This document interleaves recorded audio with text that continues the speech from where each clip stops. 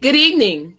Welcome to On Another Little Book Club's Author Babble, where we getting up close and personal with author D.L. White, author of The Never List. Welcome, Miss White, and thank you for joining us on this evening. Thank you for having me. So, let's start off. Tell us a little bit about yourself.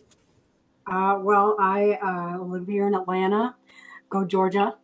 I've lived in Atlanta since '03. I'm not a native, but I've been here long enough to say I'm from here. I work for a beverage giant. Y'all know which one that is here in Atlanta. Absolutely love it. In my free time, I get to make up stories and publish them for people to read. I'm the oldest of three. My family lives way across the country in Spokane, Washington, near Idaho. So, oh, wow. I do have some extended family here. So I came down in '03 and said, hey, let's do something different. And here I am. I love to read. I love to write. I like brunch. I like coffee. I like chicken. And I'm an introvert. So I really like being alone. So this whole pandemic thing is kind of a plus. So. You know, I'm with you. I enjoyed it. I really did. I'm not mad at it. Look, I am enjoying it. I'm not mad at it. Yeah. I wish I could go to the gym and meet friends for brunch or whatever, but I'm good. I'm real good. Yeah. Well, we're glad to have you on this evening. Love the shirt. Thank you. Very appropriate, writer-ish. My writer friend, Portia Dune, I think that's how you pronounce her last name. Okay. She made shirts, and I absolutely loved it when I saw it. So I ordered one, and I try to, when it's time for me to write, I put this shirt on because I feel like I wear it. And then I try to wear it when I have an interview so people know I'm a writer. Okay. And you say Portia or June. Can you spell that last name for us? Deun. Dune. Dune. Okay. Great. Just in case anyone's interested in supporting. Yes. Yeah. So we are excited to have you here on today. Today we're here to discuss your novel, The Never List. Yes. So tell us, give us a little bit about the book. Don't give away too much, but tell us, what is The Never List? Very interesting name. What is it about? So The Never List is about Esme Whitaker. She is 39 years old. Super accomplished, went and got her master's degree. She's winning everywhere in life. She's had a glow up recently, and she just has this one big thing that she has never done. Among other some little things she's kind of, she's also an introvert, and there's a lot of things she's never done because she just is afraid of them or just never had the chance to ride a roller coaster or do sport or have sex, for instance. And so she's just kind of at a point in her life. Her 40th birthday is coming up, and she's like, it's kind of ridiculous. And so I'm going to just make a list, things I need to do before my 40th birthday. And on that list is have sex. And so she's got 10 things she needs to accomplish. And she ends up in a situation where she meets a guy. It is not a good situation, but he ends up coming back around to him. Mm-hmm. He needs her. She needs him. They're like, hey, I'll help you if you help me. And he ends up helping her cross off the items on her. Okay. And so she's initially not interested in letting him cross off the big ones, but it's a romance. And so guess what happens? Okay. Cross off those items. The fun thing is that it's a work situation that they're in, and so in order to avoid impropriety, they really can't sleep together, but they do deeply feel for each other. So for me, it was just trying to get around that situation and make it a romance and make it sensual and make it sexy and keep the reader interested, even though up to a certain point, they really can't get intimate. So that was kind of the challenge for me and the fun part for me, but that's pretty much what The Never List is about. It's about things she has to cross off before she turns 40. I like that. I love the name, the never list, compared to what most people refer to as the bucket list. Love Yeah, it. I yeah. I love think it. someone had said something to me about a bucket list one time, and I was like, "That's so morbid. Right. Want to do before you die? Like Mhm. that's your focus." And Like a so kick in I the thought, bucket, you know? right, like, yeah. So I thought maybe let's just call it a never list. So 10 things I've never done, and I like so that. yeah, it was Okay, fun. so typically I ask these questions of authors. Even though I'm kind of like, I feel a bit uncomfortable asking you this, but I'm gonna ask you: is this book based on your actual life? A little bit, a little Okay, bit. okay, okay, okay. It was definitely. It's not just my story, but Hmm. stories of women that I have known that waited a long time for that And man. women I know too. Hmm. Right. And you know, there are women that are over 40, over Hmm. 50. I was over 40 by choice. Right. I think in the book I had a lot of fun exploring the reasons why a woman would wait that Hmm. long. I think for some, you know, for me, I grew up religious, and the message to us was good girls don't. And Exactly. I think it took me a long time to really grow out of that. But Hmm. by the time I grew out of it, I was like, you know what? It doesn't seem all that Right. awesome.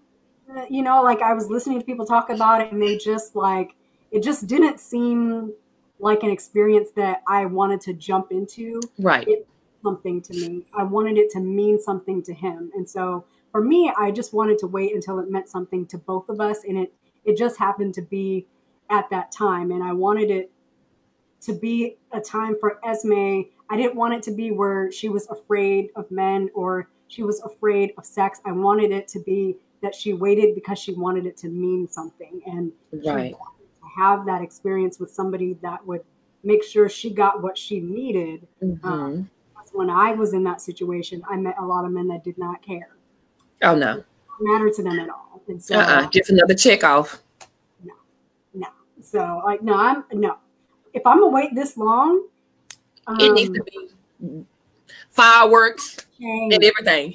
Right. It needs to be off the chain. And for him to really only be concerned about his pleasure and his experience, you know, I waited until it meant something to both of us. And so that's the experience that I wanted to bring to this book. I started writing this book years ago, and I hit a wall and I put it away. And it's Hmm. been so long since I started this book that I do not remember why I started writing this book. Hmm. But I do know that that was my situation, and maybe I just wanted to represent that part of the culture, which I think isn't as small as people think it is, of women that didn't want to rush into that, and you That's know that true. she was a late bloomer on purpose, and this was something that she purposely made this choice to take this step and wanted to choose the man that would take that step with her. Right. I totally understand where you're coming from. And while we're on this subject, let's talk about um, reasons that women wait.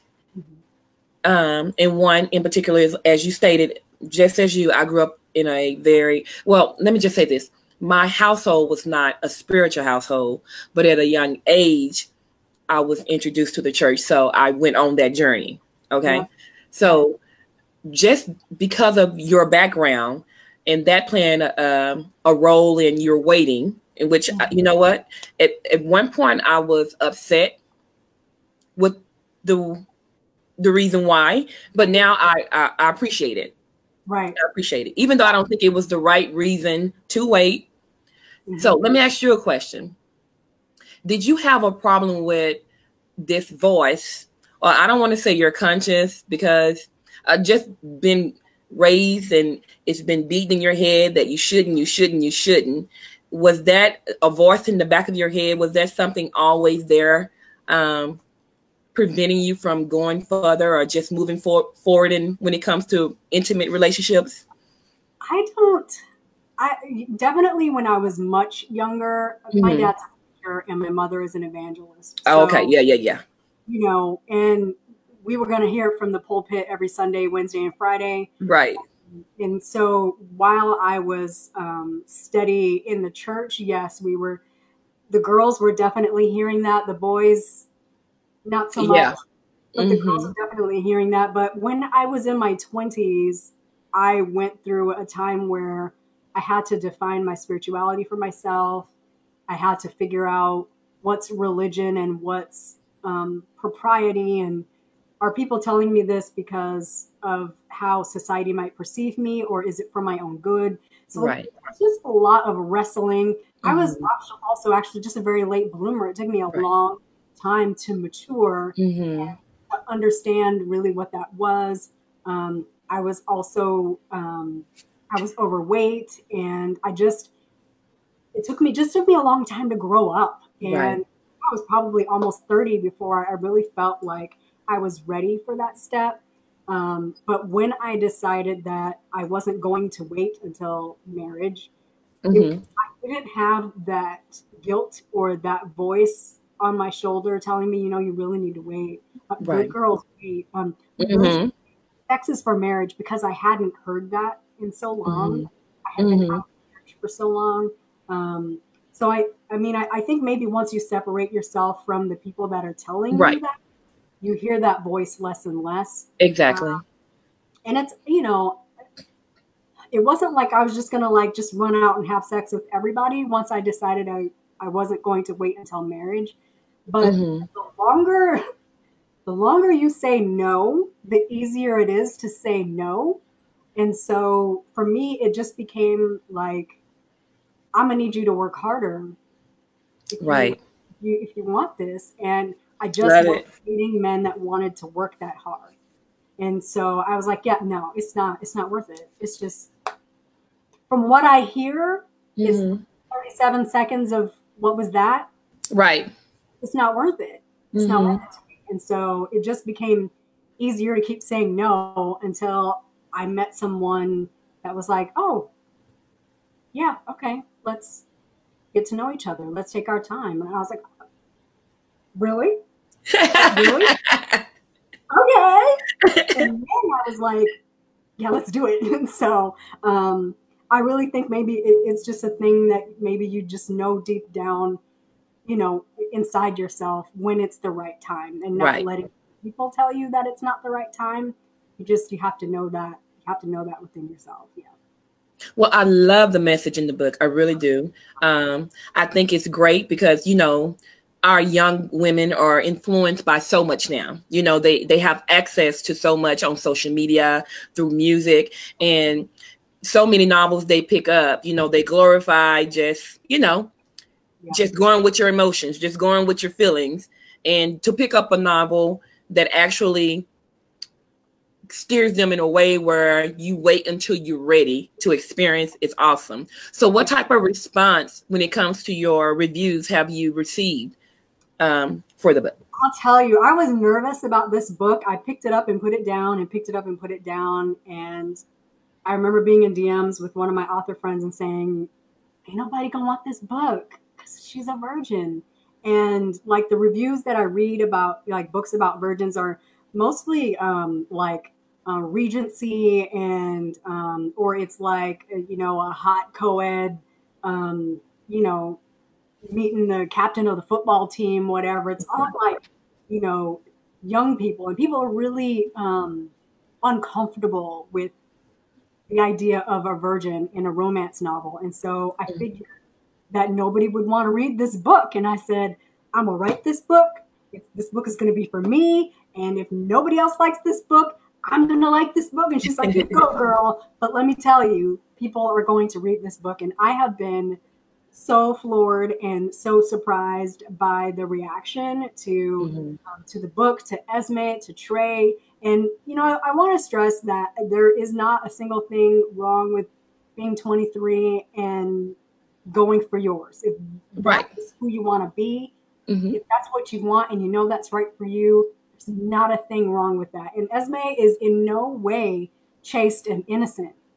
I think one thing she says is, it's not like I never met a man that made my body thump. Trevante Rhodes and the earth. And she's like, I meet a lot of men that I wouldn't mind sleeping with, but she wanted to make it worth her time. And so I think the message then is waiting until it's right. And I wanted to make sure that people know when you pick up this book, you're going to read about a woman that waited, but it's not going to be like just like a squicky, I'm giving myself to a man, Right. giving him this gift. And I think that that's what squicks people out about a virgin romance. So Right. I was a little bit nervous about making sure that I bring that point across. It's a very modern romance novel. Esme is very modern. She's very grown. She's very sexual. That was just a thing that she had never done. So, yes, I've been very, very pleased with the response. It's gotten extremely good reviews, and I'm incredibly grateful. Incredibly grateful. And it's interesting because one of the questions we typically ask our authors on here is, what is some advice you would give to future authors? And a lot of them say, you know, tell your story. You may not feel no one is interested in your story, but there's always someone out there that exactly. You can't please everybody, but there are people that want to read your books. There are people that want to hear that story. And boy, if this book don't tell you that, none of them will. Somebody wants to read your story, so write it. Yeah. So you said you started the book, you put it down. How long, in general, how long did it take you to finish the book in its entirety? So I had written about maybe 8 chapters in like 2017, 2018. Quickly hit a wall because I didn't really know what I wanted to do with it and put it away. Once I dug it back out, I think I dug it back out this spring, so April, May-ish, and then I finished it. I finished it in August. So not long compared to how long it sat. But, you know, maybe 3 months or so of like concentrated writing to finish it. And really, if it wasn't for this pandemic, you probably wouldn't have picked it up. I would have finished it because I had time. So, see? Yes. That's good. See what came out of this pandemic, right? Right. I've been busy. I have been busy because I was like, you know what? I have time. I got nothing. Time, space, let's do it. I'm sorry. No, go ahead. Is this your first book, or do you have other? No, the Babble list is book 10. I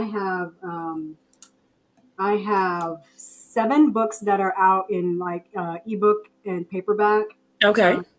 And then I have 3 that are shorts, so they're really too short to be out in paperback. So Babble list was book 10, and my goal was always to have 10 books out in print, and so this was definitely such a celebration once that book came out. But my debut. Congratulations. Thank you. My debut is called Brunch at Ruby's. Okay. Like women's fiction, chick lit. It does have love stories in it, though I don't call it a romance. Okay. It has romances in it, but it's mostly it's upmarket women's fiction is what they call it. I just changed the cover to this. This is the old cover. And then Dinner at Sam's, I just changed the cover to this. Okay. Follow up to Brunch at Ruby's. It's not a true sequel, but it does have characters from Brunch at Ruby's in it, and this is a romance. Okay. And then I have. So real quick, I see Brunch and Dinner. Yes. Talk to me. So is this? Well, there's a third coming called Drinks at Minx. I haven't written it yet. If this is another year, I have time. So I do have more books coming in the Ruby's series. I have promised them. It's just new characters are like, hey, I got something to say. And so new characters are really tempting to me. And so I'll just be writing. I just write what the voices tell me to write down. So. Okay. So when did you decide you wanted to become an author? Is this something you've always wanted to do, or where did this come from? Where did it stem from? I've always been a writer. Like since I was a kid, it was something I did to pass the time. Like I said, I'm an introvert. I love to be in my room with my books and a notepad and a pen. I got 64 notepads like right here. But I don't think that I ever planned on being an author until I saw other people doing it. And I was, Mm-hmm. I was writing, stories and reading a lot. And I was writing novel length fan fiction. I'm going to be Okay. honest with you. I was writing fan fiction, and people were like, "You need to write books," and I was like, don't nobody want to read what I'm writing. I don't, no, don't nobody want to read me. I don't even see black books out there. There's Eric Jerome Dickey, and there's Terry McMillan, and like Maya Angelou, and you know, but don't nobody want to read what I'm writing out here. And I think I was on NetGalley, which is a site where you can read pre-published books for free Okay. if you offer to write a review about it. So like Okay. pre-publication was for a book, and I was like, yes, that's right up my alley because I eat books alive. I'm on book like 209 of the year. Like I Oh said, wow. Okay. I read a lot, and so I was like, yes, I want books before they're published, so I can brag that I have already read them. Uh-huh. And so I was on NetGalley, and I happened to stumble upon Harlequin Kimani. And there are these books written by Black authors with Black characters on the cover, which I grew up in Spokane, Washington, Whitey McWhiteyville. We do not have books in our bookstores with Black people on the cover. Mm. I don't know if y'all ever been to a white town. If you go to Walmart in a white town, maybe they're like on the bottom shelf, but you don't see books with Black people on the covers. And so Right. I was floored, and I thought, they out here publishing books with Black people on the cover. I might want to get on it. And so I already had the idea for Brunch at Ruby's, which is based on a brunch group that I'm in, and we just celebrated our Okay. 10-year anniversary. And so I already had the idea, and so I started writing. It took me 4 years to write that book, and then I started trying to query for an agent, and that didn't really work out. And then I was listening to a podcast, and I heard an author talk about how she was publishing herself, and I was like, they out here publishing themselves. I need to get on it. Love it. I self-published Brunch at Ruby's in 2015. And that was all she wrote. And I ain't been able to shut up since. Very good. Impressive.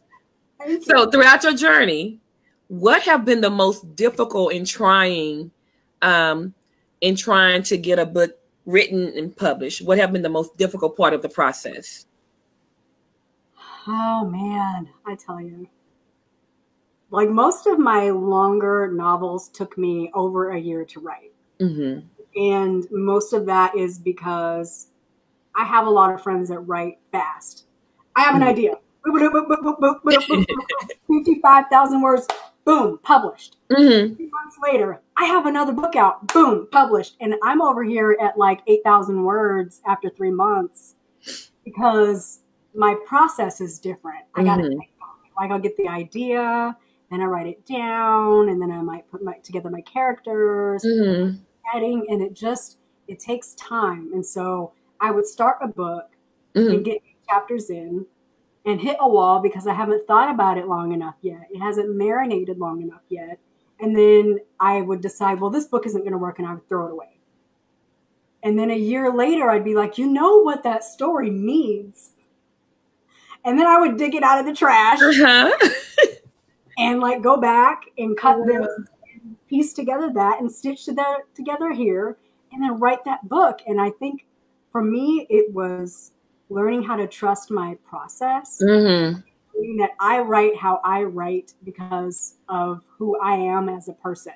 Right. I'm not that author that can sit down and shoot out a book every 3 months. That's not me. Like once I have thought about it for 9 months to a year, I can write a book in 3 months, but not today I have the idea and tomorrow I start writing. I'm not that writer. So I think once you figure out who you are as a person, it informs how you write. If you are the type of person where if you get an idea for, I don't know, I want to redo my bedroom, if you need to think about that for 3 months before you redo your bedroom, what makes you think you can sit down and write a book and it be all laid out for you like all at once? Like when you're going to redo your bedroom, don't you have to think like from the comforter up, from the carpet down, the curtains, the pictures? You got to put it together in your mind. And I've always been the type of person where I need to think about things first, and I need to piece it together in my mind and gather all my details together. And when it starts to write itself in my brain and the people won't shut up, and it's starting to wake me up in the middle of the night with ideas. She could do this and he could do that. Ooh, and then after this could happen, and then that, and boom, there's your end. That's when it's time for me to start writing. So know yourself and know your process and be okay with that. If it takes you 6 months to write a book, it takes you 6 months to write a book. If it takes you a year to write a book, it takes you a year to write a book. My mother is in the chat. Hi, Mama. Oh, hi, Mom. If that's how long it takes you to write a book, that's how long it takes you to write a book. And so you kind of have to be okay with that. Otherwise, you're just going to fight with yourself the whole time. Right. And then that draws out the process. The reason it took me a year and a half or 4 years to write Brunch at Ruby's is because I wasn't ready to write that book when I started writing it. And I needed to think about it and put the story together and write the synopsis 112 times before I really had the whole story together. And even then, I quit halfway through. Had to dig it out of the garbage and start over. And so, you know, it takes however long it takes. It's done when it's done. And so that is just how it has to go. If you can make yourself write a book in 3 months, that's what kind of writer you are. If it takes a year and a half, that's what kind of writer you are. And you cannot force yourself to be different. I mean, you can, but not easily. It's something you gotta work your way out of it. Right. And that's good to know yourself and know your process and trust it, you know, and that goes back to the, what is it? Quality over quantity. You know, you can pump out books every 3 months, but what type of reviews are you getting? But I know writers that can pump out a book every 3 months and they are good. And those are the writers that make me intimidated. I'm intimidated by that. And that's when I sit down and I'm like, okay, you gotta get it together. You can do this. Sit down and write this book. But I am not that writer. And if I wrote a book that fast, it would be trash. Pure trash. So I do know writers that can write that fast and release that fast, and those books are excellent. But I also know writers that take 8 months, 9 months, 11 months to write a book. And so, you have to know yourself. If you can write a book in 3 months and it's fire, that's the kind of writer you are, and be okay with that. And, you know, don't listen to people that are like, those books got to be trash. Just writing them too fast. That's the kind of writer you are. Right. So, yeah, but it's definitely quality over quantity with me. It's done when it's done, and it's not done until I love it. And I don't love it until I have thought through every chapter, every nuance. I've closed every loophole. I've crossed every T. I've dotted every I. When I love it, then it goes to the editor and the betas so that they love it, so they can make it perfect for public consumption. So, yeah. Okay, so looking back over your work of arts, all your 10 books, I'm going to ask you this. I know they are all your babies. What's your favorite? My favorite is Brunch at Ruby's. Okay, Brunch at Ruby's. Yeah. This is the book of my heart. I tell people all the time, this is the book of my heart. This is the book. If you could only read one of my books, I would want you to read Ruby's. Not only because it's my debut, but I feel like it's just, this is the story that I want to tell. It is sisterhood. It is resilience. It is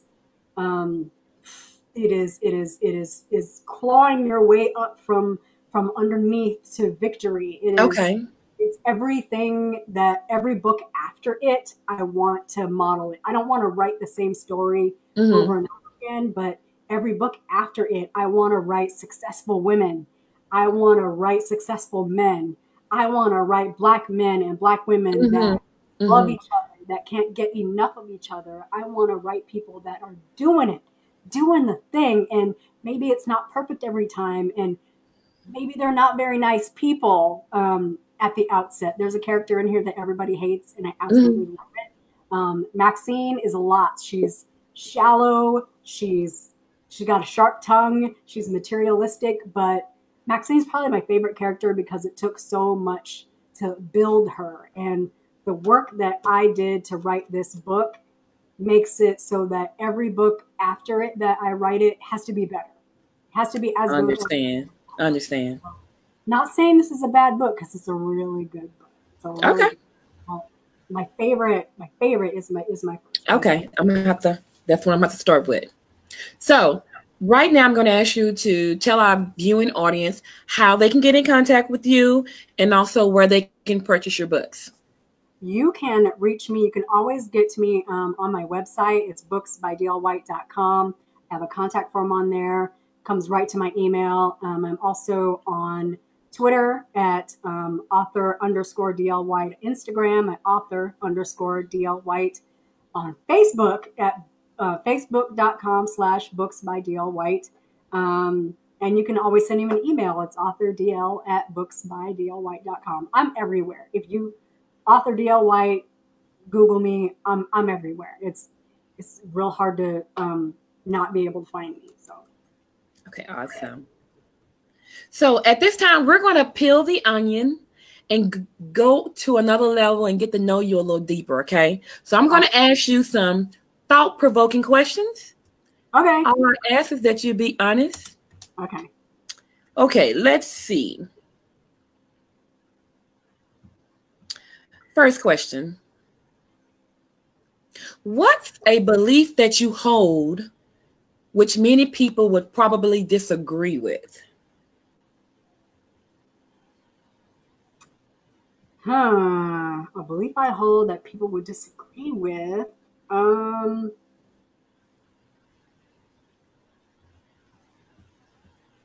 not even sure how to answer that.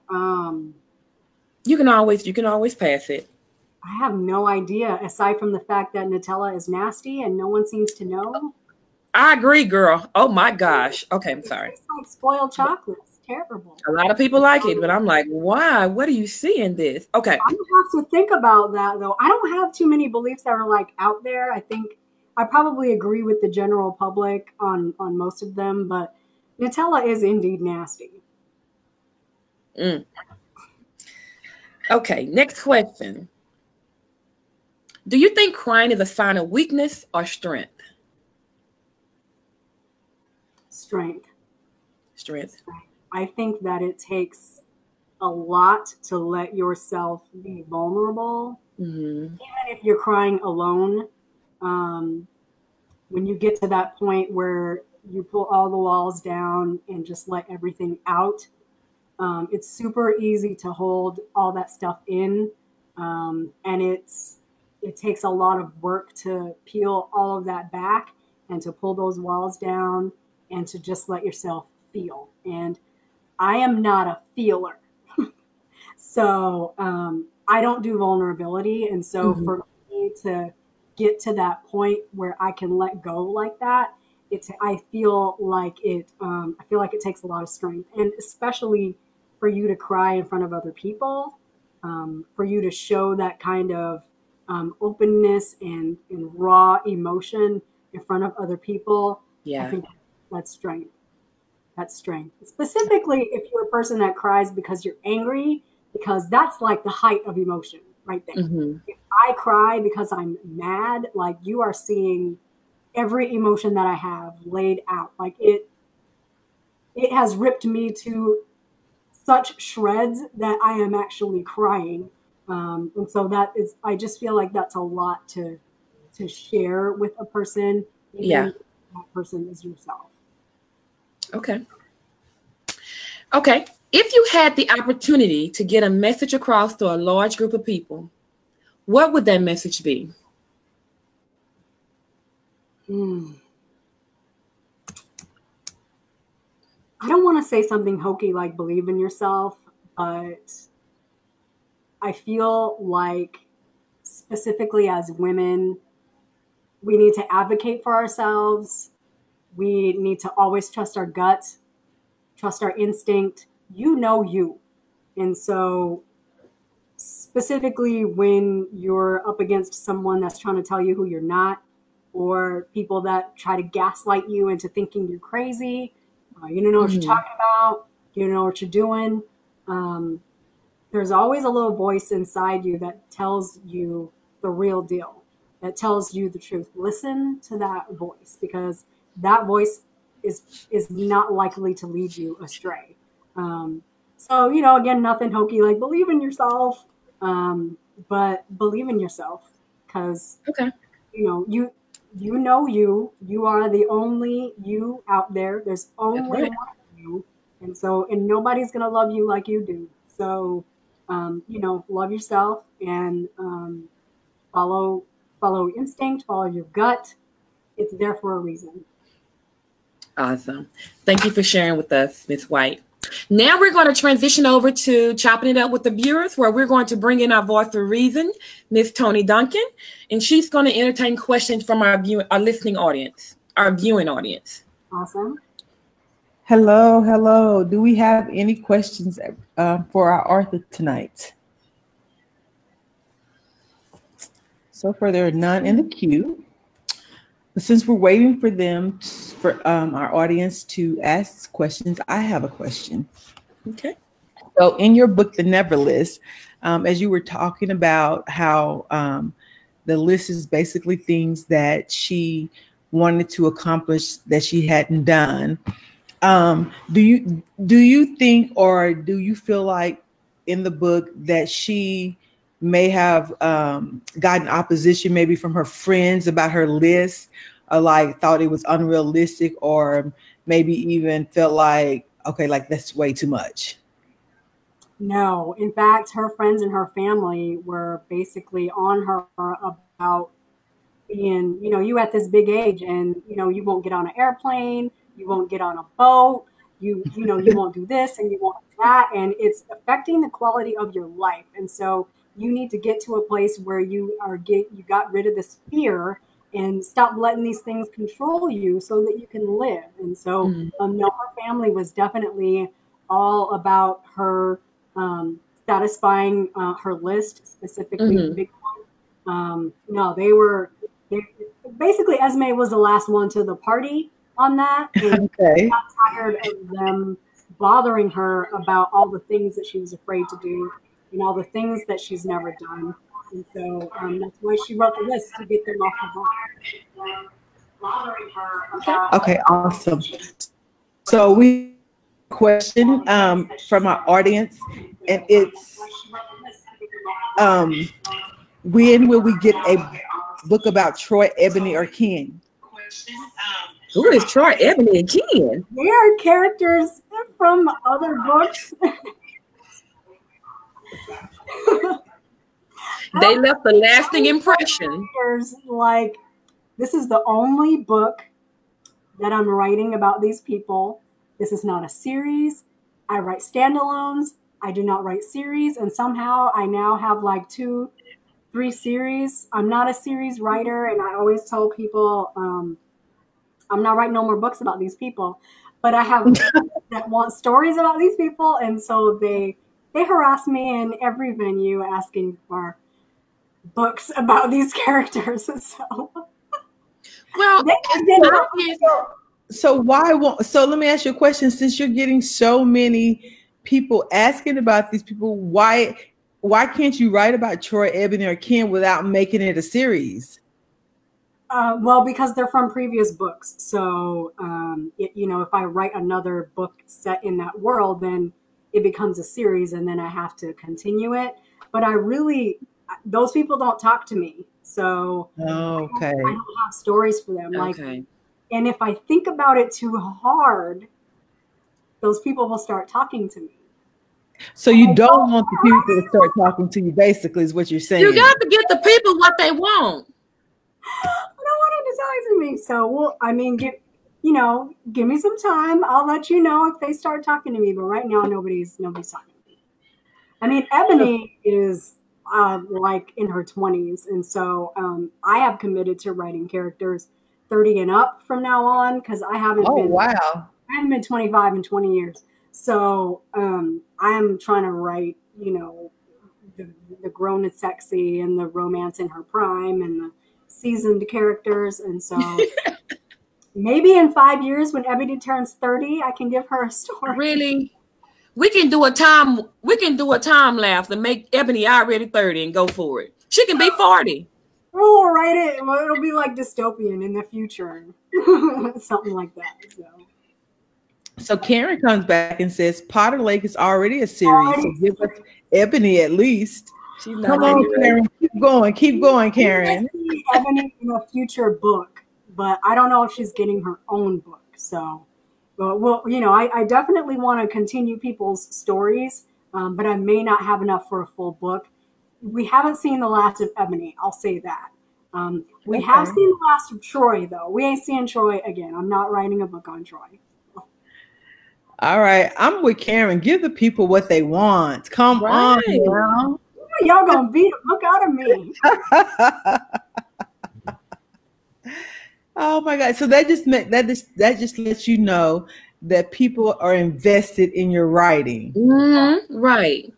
And your characters. And I love it. I smile every time she harasses me about a book I'm not writing. All right. Are there any other questions for our author tonight?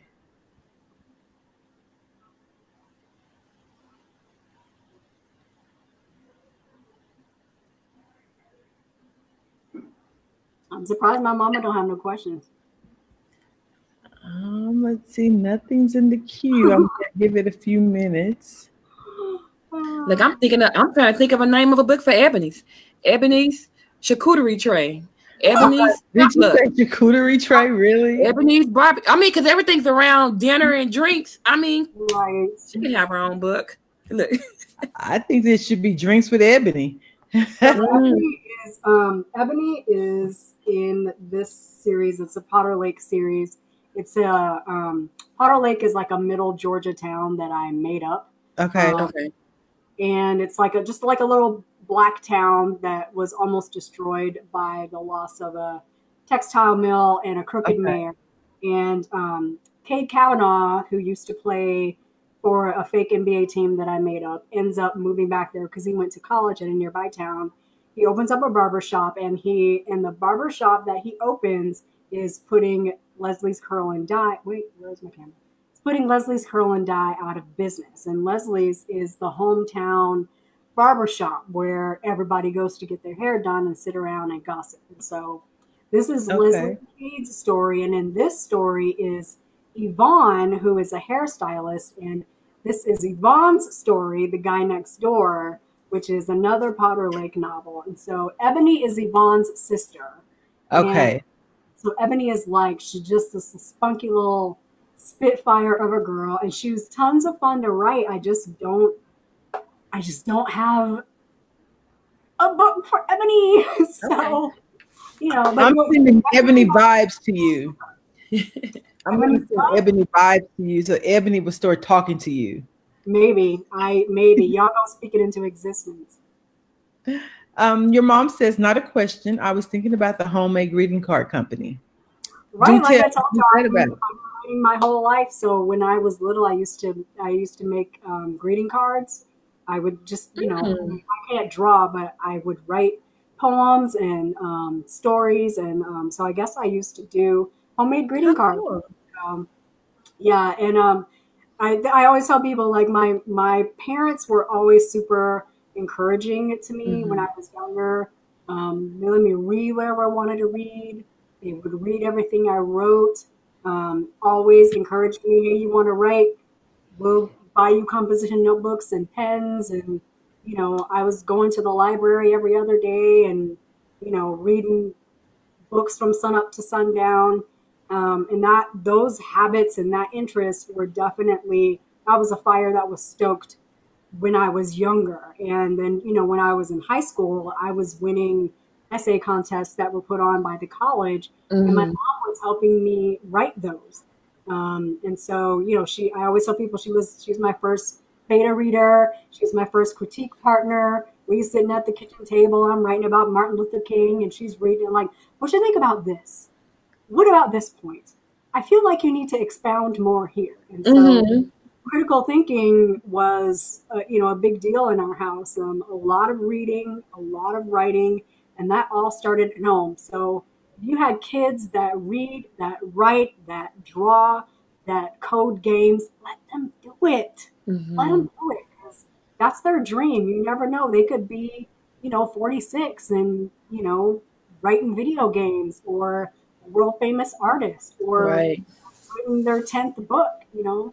You never know. They, never ever stifled my interest, never stifled, my literary interests, or my growth or anything like that. And so I definitely credit where I am today to, my parents, to, and definitely to my mom, because she's right there next to me. That's awesome.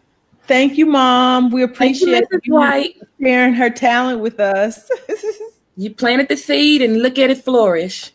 She sure Wow. did. She sure did. Yeah. And really to this day, incredibly encouraging. And so I always have to make sure, whenever I write a new book, the first one has to get sent to Mama.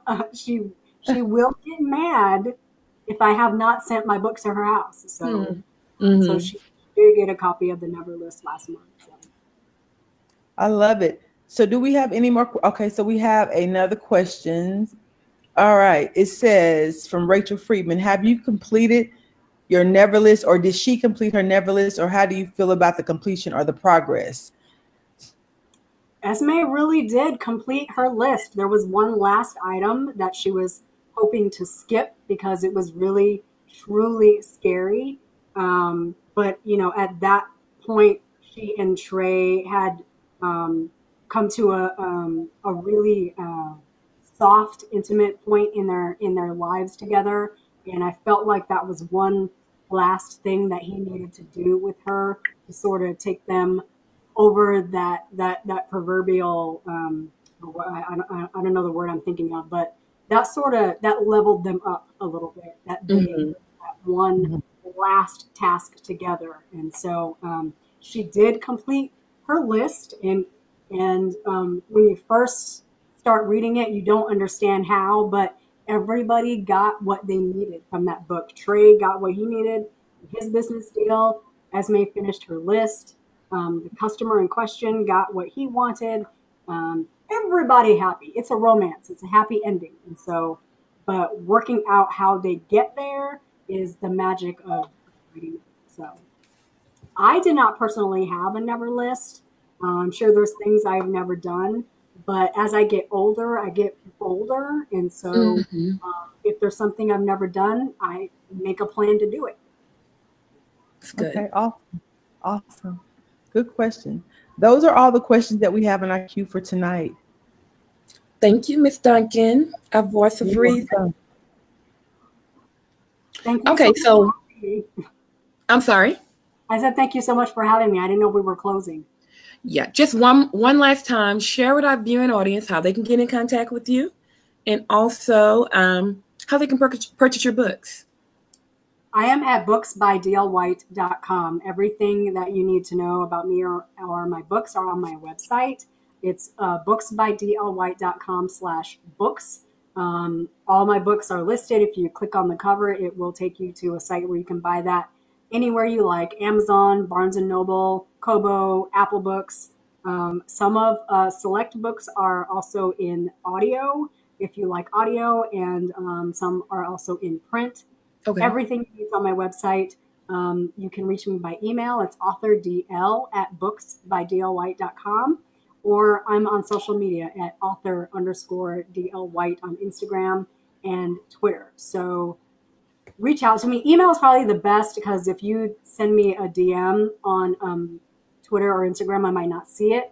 A lot of things, roll to that other box and I might not see it. But email is always best. If you go to my website, booksbydlwhite.com, there's also a contact form. You can always email me there. Those always come straight to me. And I want to say I'm very impressed with the cover of your books. Thank you. Thank you. I do my own covers. I'm sorry? I do my own covers. Really? Yeah. Which is very impressive. That's a good selling point. Yeah, I'm no graphic designer, but you know, I do the best I can. I just mess with it until. Oh no, they're very nice. Thank You you so wouldn't much. know. Very nice. Thank you. Okay, so before we close out, with everything that's going on in society, do you have any positive or words of encouragement you would like to leave our viewing audience? You know, I'm thinking about, we were talking earlier about being in Georgia and how there are so many people that didn't know that their vote counted. Mm-hmm. They didn't know that they would make an impact. They didn't know that their voice would be heard. And now we see that those votes do count. People can hear your voice, and Mm-hmm. you do matter. And so I want people to know that your voice matters. You matter as a person. Speak up, speak out, make yourself heard. If there's something you want to do, the time's going to pass anyway. You know, would you rather be 2 years from now regretting that you didn't do that, or two Right. years from now, you know, working the grind and working the goal and, you know, and doing what you feel like you were meant to do? The world wants to read you. The world wants to see you. The world wants to hear you. They want your art. They want your music. They want your books. So, you know, why deprive them? You've got to, you just got to put yourself out there. It's tough. It's a lot. Being an author is a lot. It's a lot of fun. Mm-hmm. But it's also like not reading your reviews, because sometimes people like to be a little spicy in your reviews. Mm-hmm. Sometimes, you know, kind of not putting yourself out there because you're afraid you might say the wrong thing or do the wrong thing, and you might write something and people don't like it. I have 2 books that I unpublished because people did not like them. And Really? So, yeah. And so, but you have to take the risk, because you matter, you're important, your voice matters, and don't Right. ever, from this day on, from November 3rd, 2020 on, you should know that your voice matters. Your vote counts. Love it. Say it, speak it, be it, do it, be out there, go do it, because, you know, you got time. It has really been a pleasure talking with you on this evening. And you said you were an introvert. I don't see it, but okay, I'm gonna take you at your word. Okay. I'm not shy, but I am an introvert. Okay. I really like time to myself, but Gotcha. I'm not Gotcha. shy, but I am an introvert. Well, we have thoroughly enjoyed talking with you on today. It has been a pleasure. It really has. Thank you so much. I appreciate it. This is fun. All righty, guys. Join us this time next week, same place, same time, where we will be chatting it up with author Terrence Doctor. He's the author of Give Me a Dollar. This is On Another Level Book Club from Dallas, Texas. Stay safe and have a great night. And remember, reading gives us someplace to go when we have to stay where we are. Stay safe and stay blessed.